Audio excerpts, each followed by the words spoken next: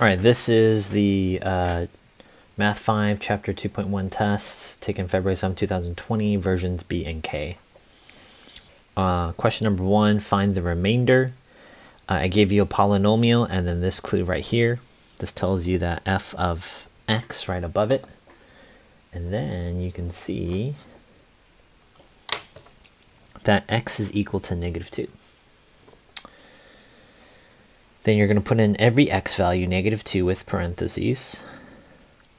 And then don't forget to use PEMDAS, parentheses and exponents first before you multiply. So you're not going to do 8 times -2. What you are going to do is -2 to the 5th power, which is -32. -2 to the 4th power times 8 gives you 128. -2 cubed gives you -8, and then -8 times 2 is -16 plus 4. And if you add all those together, you get 84. Your answer is choice C. Question number 2 tells you to factor completely there. Remember, to use Xbox, you have a couple of conditions. You have to have, number 1, a trinomial, which means an A, B, and C value. So here you only have 2, and then even if you did add a placeholder, the second condition is that you have to have half of the exponent. Half of 3 is 1.5, and you don't have that there. So therefore, you cannot use that.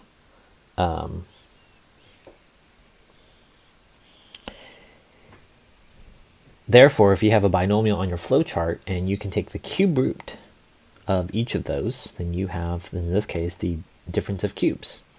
Difference means subtraction of cubes. Well, what is a cube root? And now, if you use your calculator, mine's going to look like this: math, and then go down to number 4, and then you can type in a number such as 64. Remember that number there is 64, not -64, and you get 4. So the cube root of y to the cube is y. Or another way of saying it is y to the 3rd power is y cubed. 4 to the 3rd power equals 64. Your a value is y, b value is 4. The formula for the sum and difference of cubes is always going to be the same: a, b, a squared, a, b, and then b squared. And then the math operations start with what you have. So this one is a minus sign. So you're going to have SOAP, same, opposite, always positive. And then you just substitute it in. My a value is y. My b value is 4, not -4. A value is y, so y squared gives me y squared.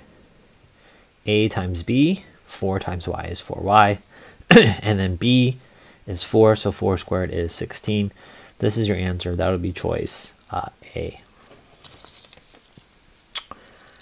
Question number 3. Determine the quotient. The quotient is the answer. So I have, I chose to use long division. And I have 3x minus 1. And the first thing I have to do is division. 3x goes into 6x to the 4th. And 6x to the 4th is, see if we can zoom in here. 6 is 3 times 2. X to the 4th is 4 x's, 3x. And then I'm just canceling those out. You're left with 2x to the 3rd. And that is why I put 2x to the 3rd up here. Then I'm going to multiply. 2x to the 3rd times 3x gives you 6x to the 4th. This gives you -2x to the 3rd. And then we need to subtract. Let's see if I can highlight that in my red pen like I did in class. And then I'm subtracting the coefficients. 6 minus 6 is 0. 1 minus -2 is 3. Bring this down to an 8. I'm going to divide 3x goes into 3x cubed. 3x cubed is 3x's with a 3, and dividing by 3x. So these cancel, and you're left with x squared. X squared times 3x gives you 3x cubed. X squared times -1 is -1x squared. And then I subtract 8 minus negative 1 is a positive 9. Bring down the 9x. 3x goes to 9x squared. 3x times. 3x times 3x is 9x squared. 3x times negative 1 is negative 3x. 9 minus 9. Let's highlight that again. 9 minus 9 is 0x squared. 9 minus a negative 3 is 12.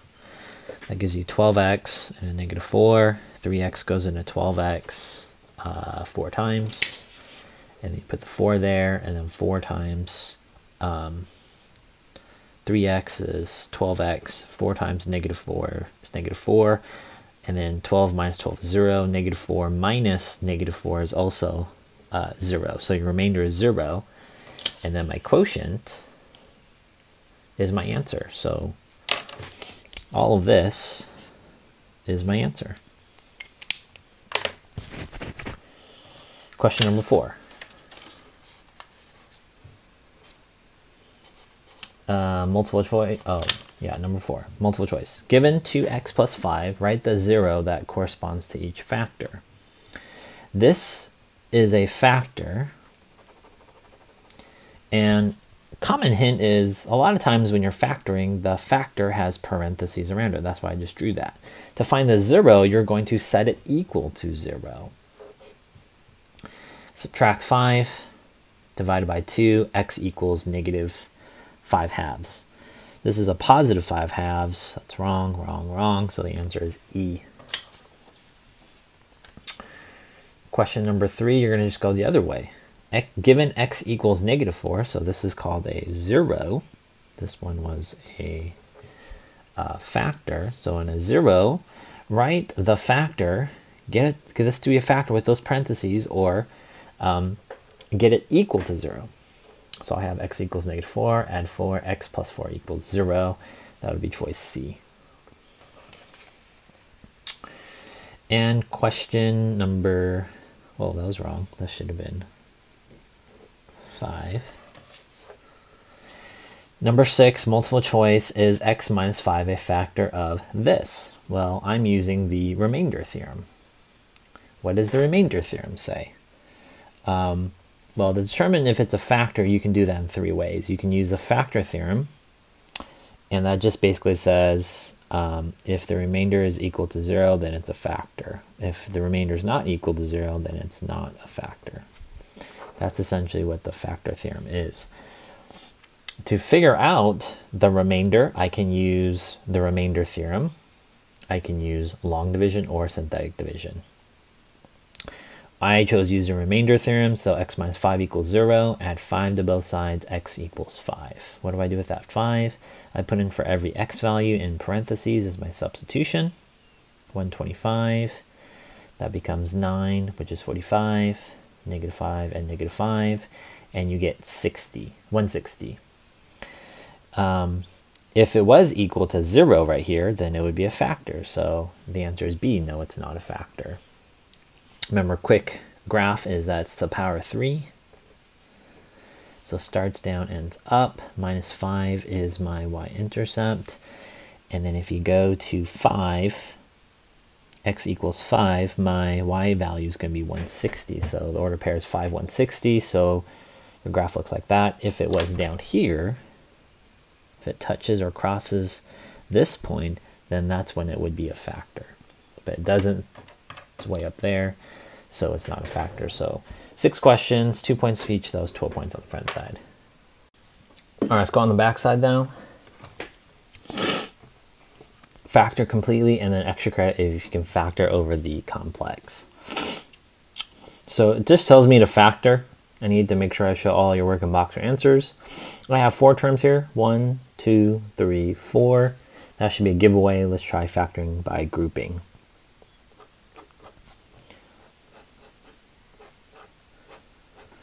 And to remember, I found it super helpful to write them in the form of a z here. So let's go ahead and do that. X cubed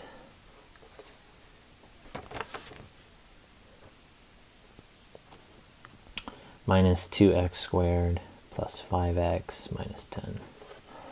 And then I'm just going to take out the greatest common factor. So x squared, x, negative 2. and then 5. And I can double check my answer, right? X times x squared is x cubed, negative 2 times x squared gives me negative 2x squared, x times 5 is 5x, negative 2 times 5 is negative 10. So my answer is going to be x minus 2, x squared plus 5.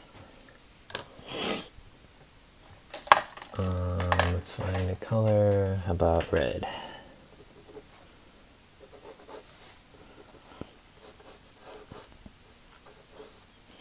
Okay, so this is called factoring over the real, because all of these are real numbers. Now, if you wanted the extra credit,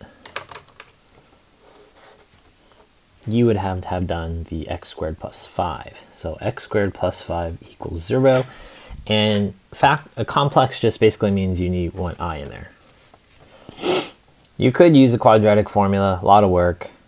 X squared plus 0x plus 5 equals 0, and then there's your a, b, and c, and put it into the quadratic formula. Or you should just recognize this is a square root problem, so subtract 5, x squared equals negative 5. We're going to take the square root here. X equals, pay attention, you need both a plus and a minus, the square root of negative 5. And then the factors of negative 5 are the square root of negative 1 times the square root of 5. This one becomes plus or minus I, and then square root of 5 you cannot simplify. So your answer is x equals plus or minus I radical 5. There's a couple of reasons why this works. Let me show you guys the answer. So I'm just going to take x minus 2. And then remember you have x minus, and then you'll have one of these to be positive I radical 5. And then you do the negative I radical 5. And then to clean that up, your answer would just be x minus 2, x minus I radical 5, and x plus I radical 5. And this would be factored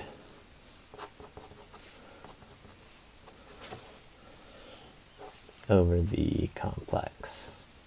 And this makes sense because the fundamental theorem of algebra tells us the number of zeros based on the exponent. So this is a power of 3. 1, 2, 3. Now, this tells you there's one real, and then there's actually two imaginaries. How do I know that? Because if you solved over the complex, this is one real, and this is an imaginary, and this is an imaginary. So 1, 2, 3 zeros. So if you wanted the extra point, then you would have to have had this as your answer. Question number 8. Solve x squared plus 6x plus 18 using the quadratic formula. Now I gave you a hint. I could have just said solve and then, but it's telling you just use the quadratic formula. Now to use the quadratic formula, you just have to know it and write it down. And you guys could have just obviously wrote that down from your formula sheet. X equals negative b plus or minus the square root, long square root, b squared minus 4ac. All over long division bar 2 times a. Okay, my a value is 1. B value is 6, C is 18. So now I'm going to do my substitutions. B value is 6. Notice how I'm doing my substitution in parentheses there. And then 6 squared minus 4 times my A value is 1. C value is 18. All over 2 times 1. So first step, write down the formula, quadratic formula. Second step, substitute, and then lots of simplifying.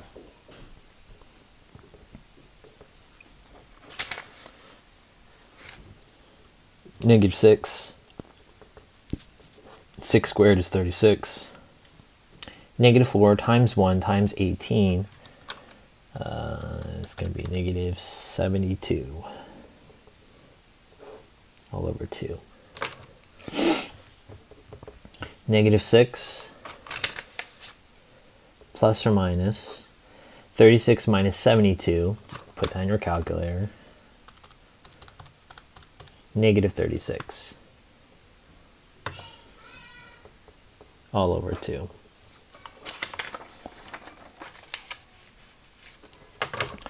And then I'm going to write down the factors of negative 36, which is going to be negative 1 and 36, all over 2. Negative 6 plus or minus, okay, square root of negative 1, we've seen this throughout the, is I. Square root of negative 1 is I. And then the square root of 36 is 6. Now, remember, a common mistake is after you take the square root sign is gone. And then to simplify that, most students, if you get stuck there, might be like 3.75 there, is I'm going to factor out a 2 because they're all evens. So just think opposite by distributing, right? 2 times something equals negative 6, that's negative 3.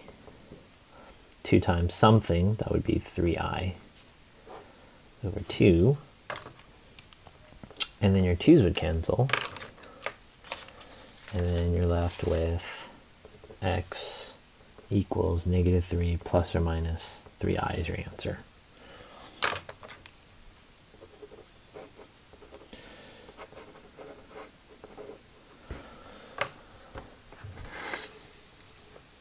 Question number 9. Given x to the 4th minus x squared minus 12, factor completely. So I have a trinomial. 1, 2, 3. That's an A, B, and C. And if I can take half the exponent, let's see if we can take half the leading exponent, x to the 4th. So the 4th, half of 4 is 2. This is good when both these conditions work. You can use x box. So let's do x box.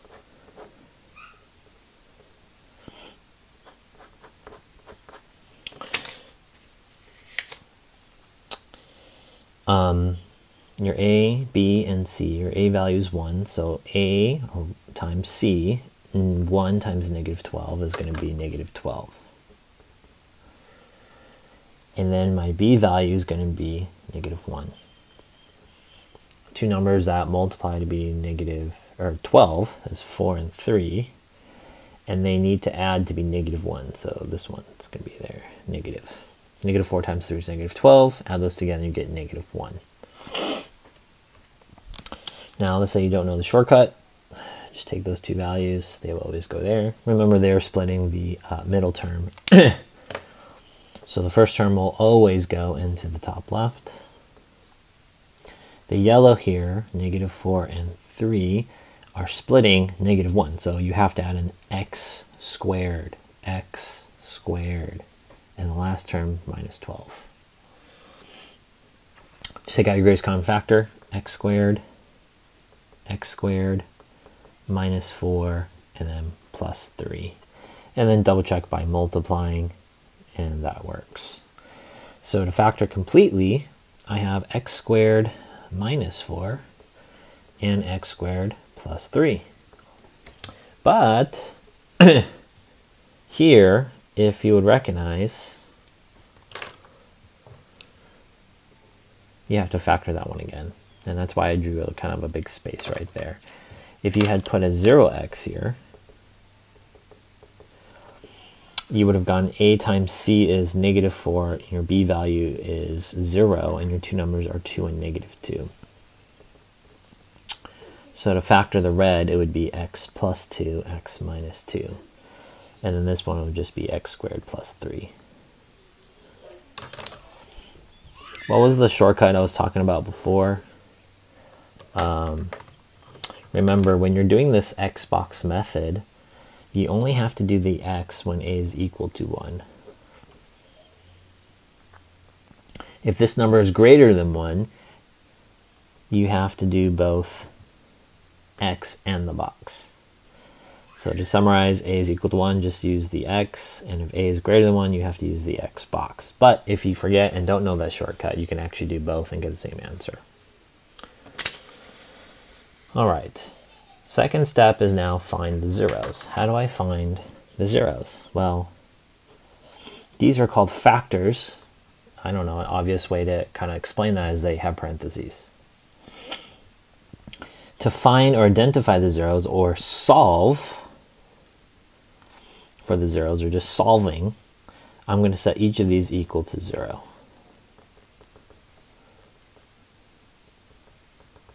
And then you just basically solve each one of these. Subtract 2, x equals -2. Add 2, x equals 2. Subtract 3, x squared equals -3. How do you get rid of the power of 2 there? You have to take the square root. We talked about previously, if you take the square root of an equation, it's plus or minus. And then you have the square root of -3, and the factors are -1 and 3. Square root of -1 is I. So there, this 0 is x equals plus or minus I radical 3.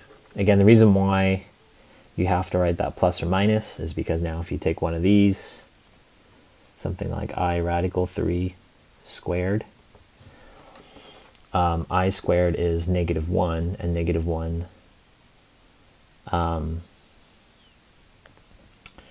that becomes the square root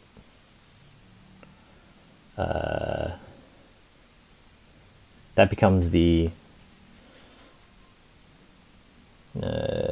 I radical 3 squared would just be I radical 3 times I radical 3, which is I squared times 3, which is -1 times 3, which is -3. So that proves to you, not in the red, but if you put in positive I radical 3 or negative I radical 3, it'll equal -3. So there's two answers that you can put in for x. Squared will give you -3. Okay, sketch the graph. Sketch it. Use my straight edge.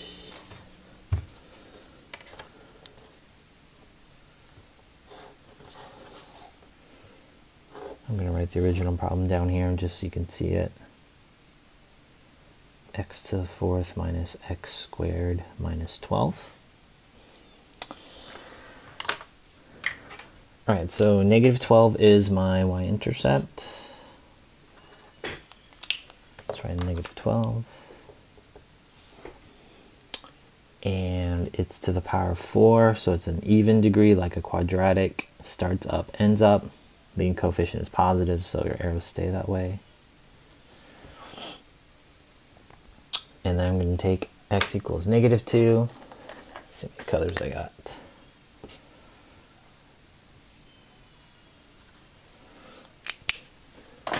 And then x equals 2.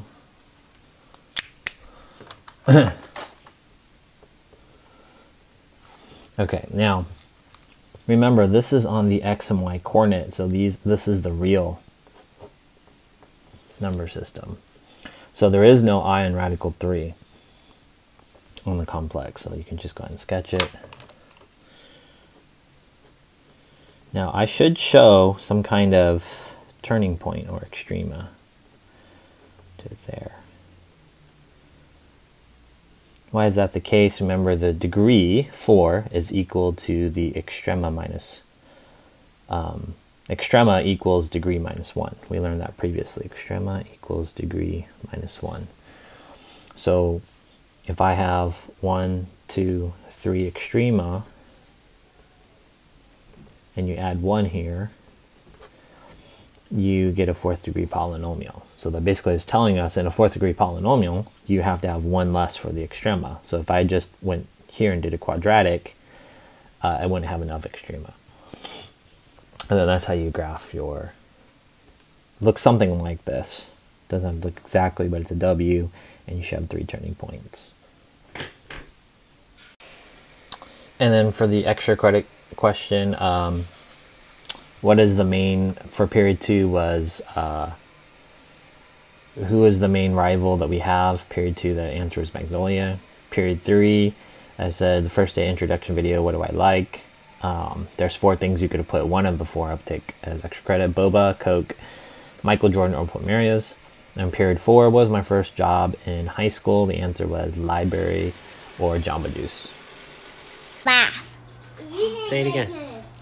Our math.